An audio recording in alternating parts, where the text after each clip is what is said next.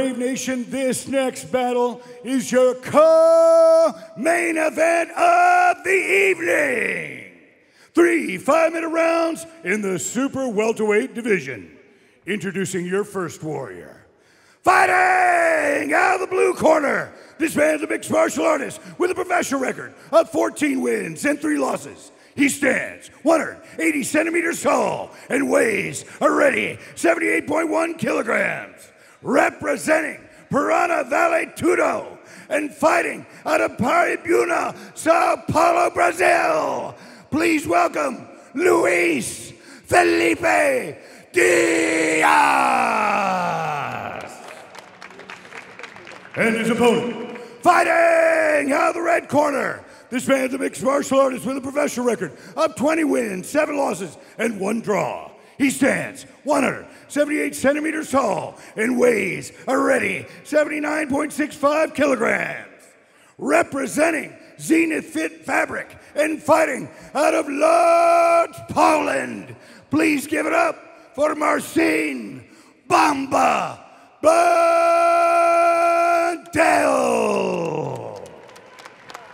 Jung Hong bringing the fighters in, just reading them and making sure they understand their obligations to themselves and one another. Expect to see a frenetic start to this fight. Both men occupying low stances. It took Marcin Bandel just 38 seconds to win his brave CF debut back in Konin, Poland. There he is, trying to get in on the takedown. May look to triple leg here. Good job from Diaz to stall so far. And here comes the flare double. And this is where Marcin is incredibly dangerous. When both fighters are dry, they're not slick with sweat just yet. Diaz, unfortunately for him, overcommitted a little bit on those shots. And he's paying the price right here. Nice head positioning there from Bandel. Landing enough strikes to keep himself honest.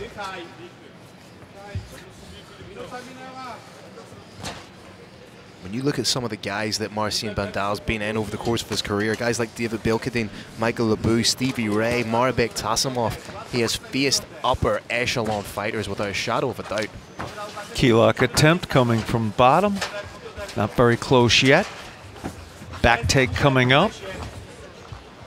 No hooks in yet. There's one hook in.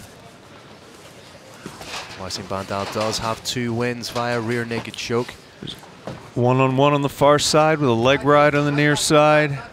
And heavy shots coming in. Brave Nation, we are about a meter from these 2 fighters, and the sound of the leather hitting head is profound. He's absolutely pinging those shots underneath the armpit, above the armpit. And this is what Bandel does so well. He's obviously in shape, but he is deceptively strong. Has the strength of a heavyweight when he gets in there and just does this blanket style of suppression wrestling. He's got at least 3 different routes he can go now. He's keeping his head above his opponent, raining down heavy shots. And he's not wasting any energy. He's keeping himself nice and tight. He's methodical, landing strikes when he has to try and create openings. Diaz has gone 2-on-1 in the arm. He's going to try and bring that over his arm like a baseball bat swing, get his head underneath the armpit of Bandel. Good job to get back to the feet, but straight away Bandel in, trying to get in on the single. Fence grab.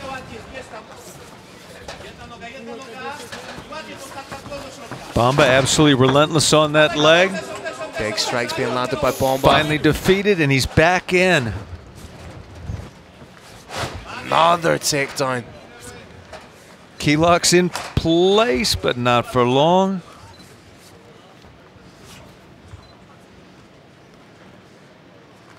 Bandel trying to decide if he's going to go left, right, or stay in center and land some shots.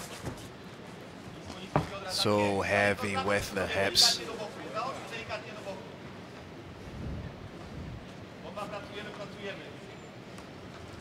Again, Bamba's body is stretched out. Diaphragm's not compressed. Diaz cannot say the same.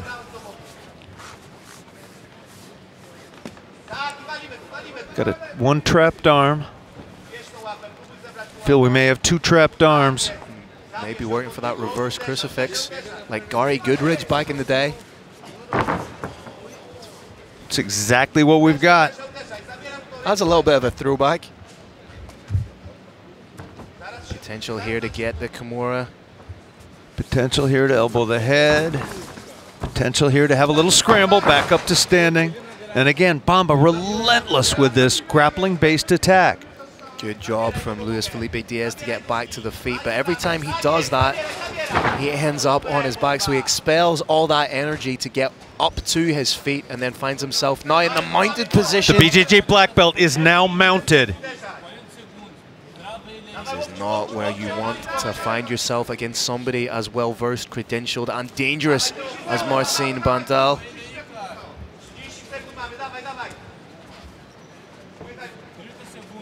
Oh, nasty elbows. It's not just the concussive effect. It's the cuts they can throw. We've got an armbar set up. Now it's partially gone. Yeah, Luis Felipe Diaz was wise to it. Just triangle changed. set up now. 10 seconds to go. Is he going to be happy just to punch from here? Good escape. Oh, tried to go for the uppercut hook combination. All you're going to say right now is lather, rinse, repeat. Keep doing what you're doing.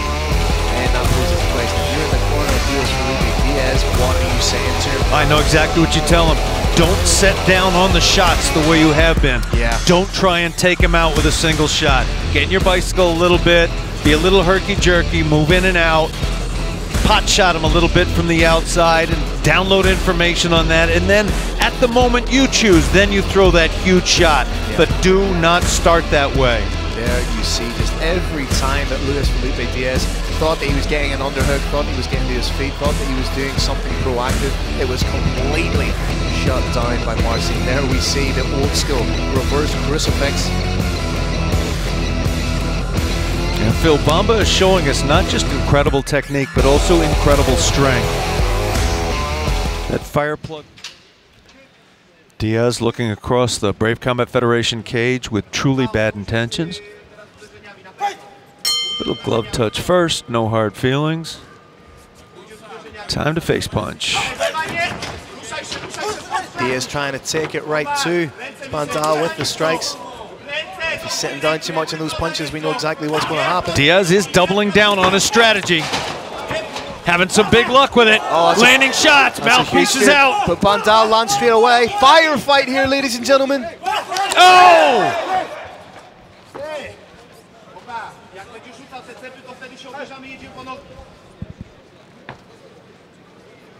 Marcin was within his rights to say the mouthpiece had fallen out. He was not within his rights to, in effect, call for a timeout. Yeah.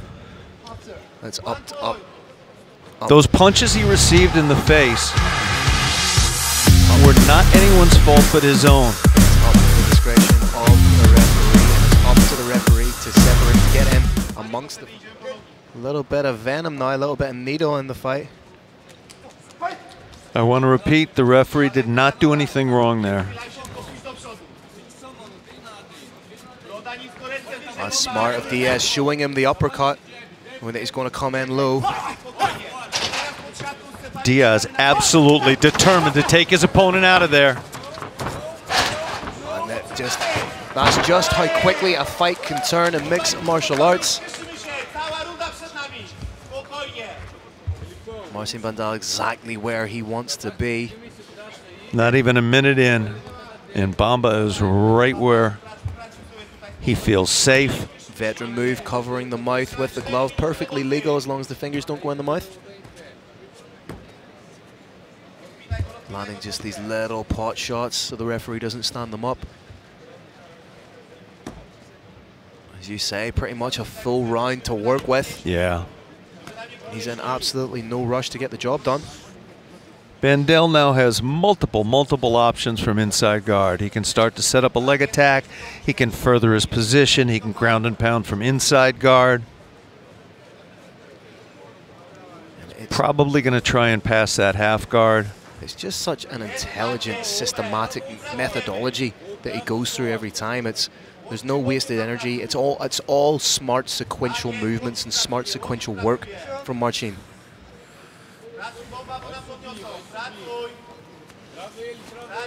Doesn't do anything without purpose at all. No wasted energy. Momentarily looked like he was thinking about a head-on triangle if he could get himself free.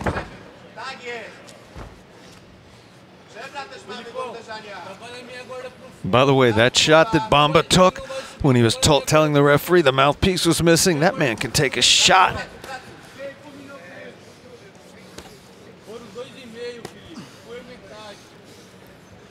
In order to not get stood up, Bamba needs to do just a little bit more. There you go.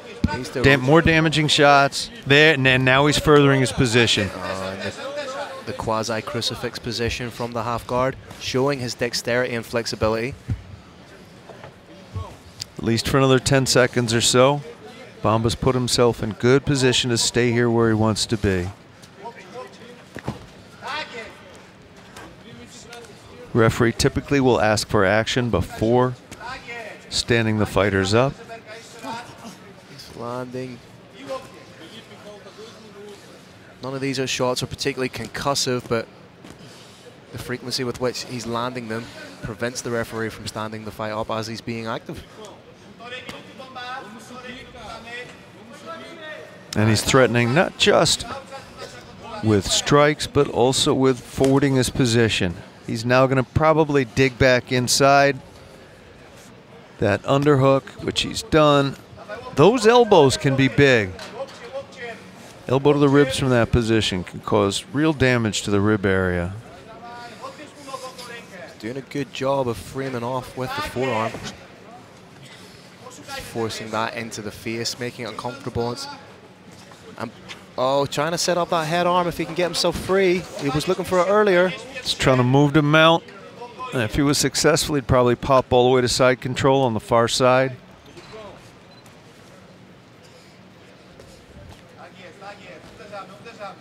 Less than a minute to work with in the second round. Very dominant display of grappling and ground control from Bamba.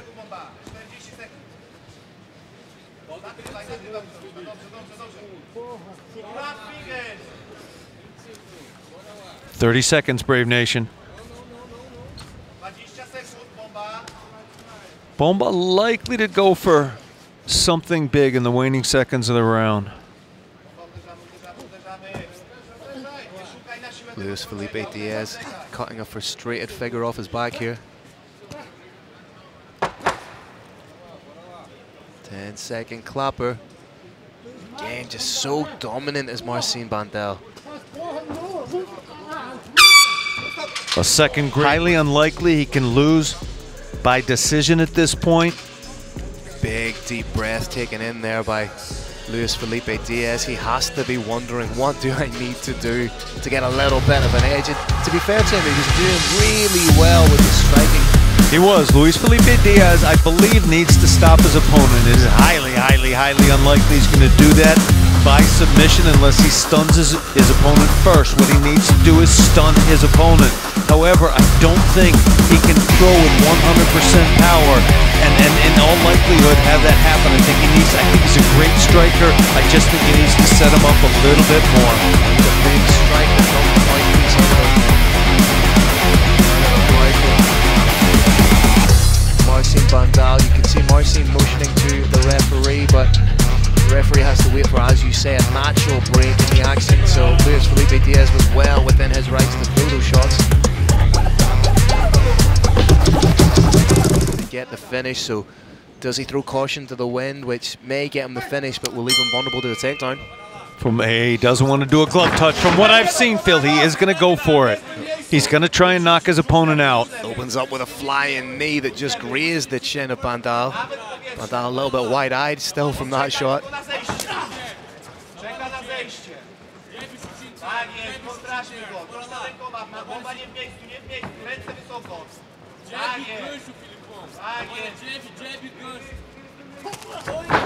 Oh, just shy with the uppercut, but nice limp leg out.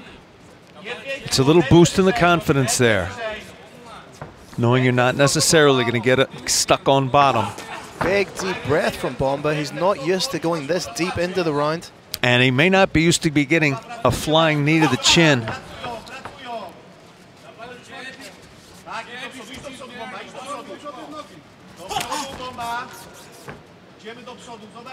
Luis Felipe Diaz really needs to put that pressure on.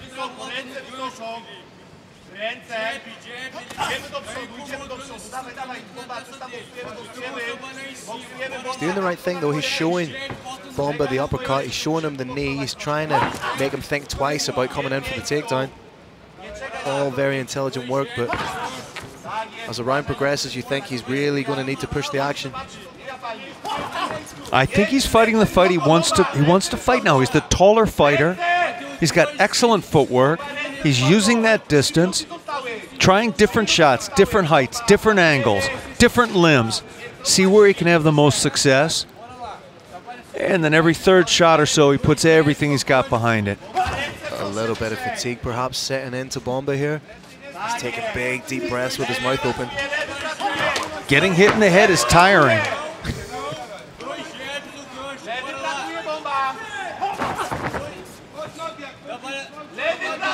Bomba's got to get those teeth together. He's got to bite down on his mouthpiece. There's a nerve that runs behind the jaw, and if your teeth aren't together, biting down, bad things can happen if you get hit in the chin. Yeah, it's like turning off a light switch. Diaz is a chin-hitting machine. As we said, 7 of his wins have come by KO or TKO.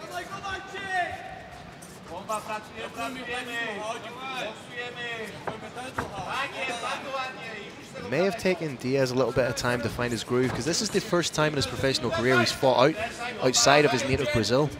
Landed a nice sharp shot there, managed to get out.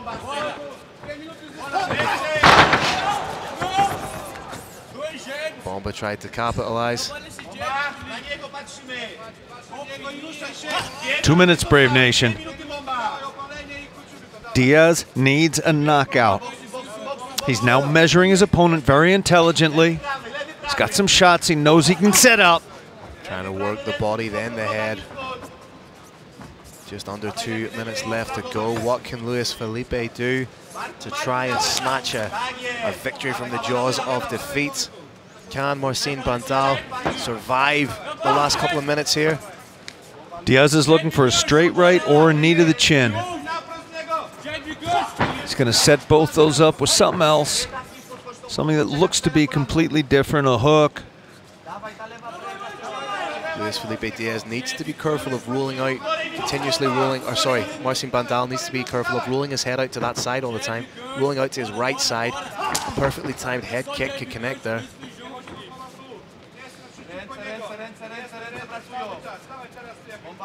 He lands, tries to land the big overhand and roll out to his right-hand side. He's done that a couple of times. 1 minute, Brave Nation.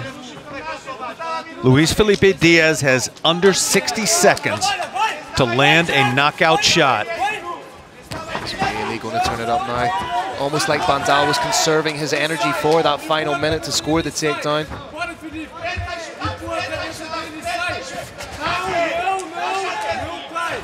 In 28 fights, we may be seeing Marcin Bandel. Oh! The beginnings of a back take here. 30 seconds to work. How incredible would this be? Looking for a reversal now. Elbow looks safe from here. Marcin is out of danger. Point of the elbow looks safe from our position. That elbow is no longer in danger of being broken. 28 fights. He's just going to ride this one out and take a 30-27 win. You think you won the last round? You go 30-27? I would call this one 30-27. Go 28-29. I'm going to give this round to Diaz. So for only the 5th time in a 29-fight career, Bandel goes to the judges. Frustration on the face, forlorn figure cut by Felipe Diaz. I misspoke, by the way. 29-28. We are unanimous. There was that flying knee. Diaz was so close a couple of times, scoring that knockout. But Marcin Bandel got tremendous conditioning, tremendous heart, had a winning plan in this fight.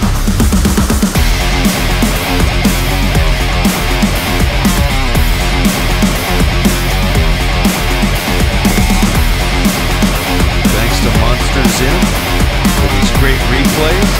Has a beautiful knee and a little bit of a slip. Bamba wasn't able to fully capitalize on that. We're getting the top view now. Very close, very close. A couple of centimeters more and it could have been the end of the bout.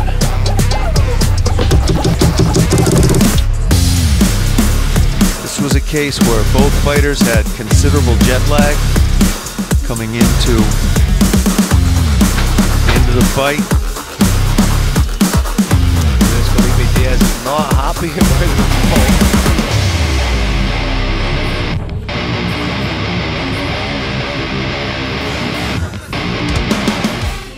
All right, Brave Nation, what an incredible co-main event on our historic night. After 3 rounds, we go to the judges' scorecards for this amazing bout. Your first judge scored about 29-27. Second judge scores about 29-28. And your third judge scores about 29-28 for your winner by unanimous decision. Out of the red corner, Marcin Bandel!